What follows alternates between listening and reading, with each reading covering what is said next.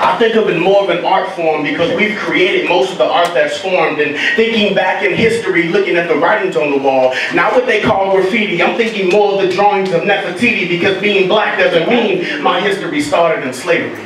That's right.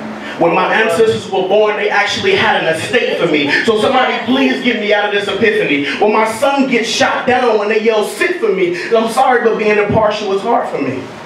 Because when they yell black power, my fist goes up like I'm in that Black Panther party, and it's a shame I have to explain to my seed what that sentence, being black, means.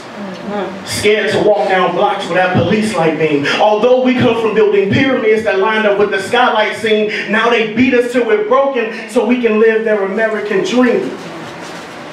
You know, I often wonder if you feel guilty when you drive past my neighborhood as you get off the expressway. Knowing your ancestors used our backs for an expressway, I can't express the ways and how much I wonder if you feel guilty.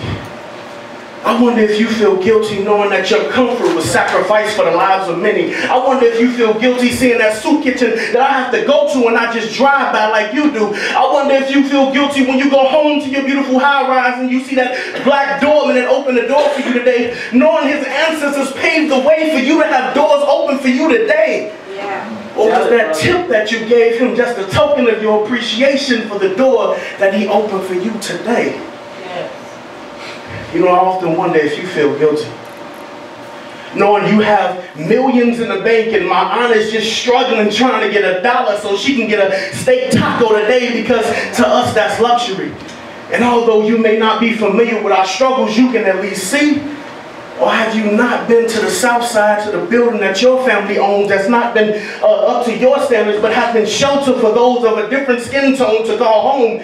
I know that there are those with a fairer skin tone that are familiar with my tone, but believe me when I say this with all sincerity, it is not my fault that you didn't take advantage of your privileged tone. It wasn't my fault that affirmative action had to be put in place. We fought for equal rights, not to be superior, although we would have been well within our rights, because even you know black was first at birth, right? Yes. But who am I to give you a history lesson? It was you that burned the books and the memories of our ancestors that keep us guessing. It was you that burned the books and the memories of our ancestors that could have solved the roots of our problem that we have today. And I'm pretty sure that white guilt would scream out and say, it wasn't my fault, it was those that paved my way. Well, if that were true, why are we still suffering for the things that they did today?